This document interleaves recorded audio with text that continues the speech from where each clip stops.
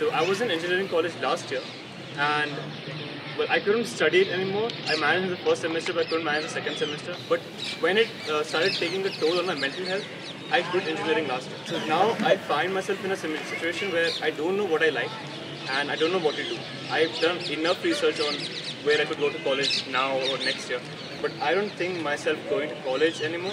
I don't feel I will be going through it again. So what is the advice I should do now? Okay, one thing, okay, anyone who's above 22 will agree with me. Indian education system is a piece of shit, okay? So just remember that. Anyone all over the country will agree with me. The ones who don't agree with me are the ones who do well in the Indian education system and then they can't do well outside of it. And this I've seen myself, okay? I'm not saying that everyone falls in that bracket. There's some people who do well in it and well outside of it. But if you failed in your life in this country, it really doesn't matter. It's not a sign of your intelligence. It's not a sign of your worth in life, okay? What is a sign of your worth is how much value you're adding to the real world in your life. Most of the most successful people that I know right now, almost none of them now were known for their educational qualifications. Even the guys who are successful in business, guys who are successful on social media, none of them were known for their educational laurels because the education system in India is a piece of shit. So if any of you all do badly in your studies, firstly, don't let that stop you. Secondly, I feel like he did the best decision by quitting engineering because he figured that that's wrong for him. But the key is to figure what's right for you. Don't be that person who allows your parents or your peers, the people around you, to determine where your life is going, okay? If everyone is doing a particular job, doesn't mean you guys have to do it. Just keep that in mind. You do exactly what you want. Even if people are telling you that it's shit, people are telling you that, how can you do this? This is embarrassing. Do it. When I started out Beerbiceps, I ran it like a startup. I knew I needed to make money. YouTube doesn't pay you anything when you start, okay?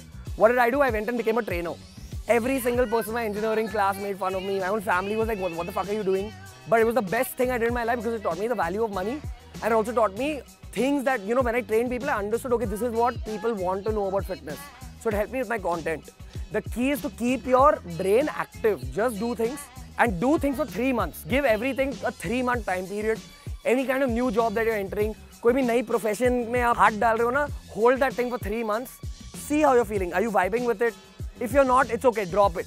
At least, the one good thing will come out of it that you'll know, okay, that's not for me. Or you might meet people there who will tell you, maybe, you should try this. You'll get pointed towards other things, your network will grow. So the key for a 22-year-old is just try new things. And remember one thing, from 22 to 25, for an Indian person, girl, guy, whatever, you grow a lot as a human being. You grow a lot in terms of your brain, your mental capacity increases a lot. Okay, so it's your time to experiment. It's not your time to just do a job because your friends are doing it, your parents are doing it. Even now, some people say this excuse of no, but we need to make money and we need to support, we need to show the money and all. There are enough opportunities to make money in today's day and age. 3-4 years back there weren't, today there are. Most of us won't enjoy boring bank jobs, boring coding jobs. So just spread your mind outside of what our parents tell us. Our parents are not informed about this because they didn't grow up with the internet. That's one thing all of you need to understand. They're looking out for our future. They're worried about us. But we have a lot more skills than they grew up with. Okay? Just remember that. Till today, after a long office, I'll get home and my mom will be like, "Kya MBA kyun nahi kar leta?"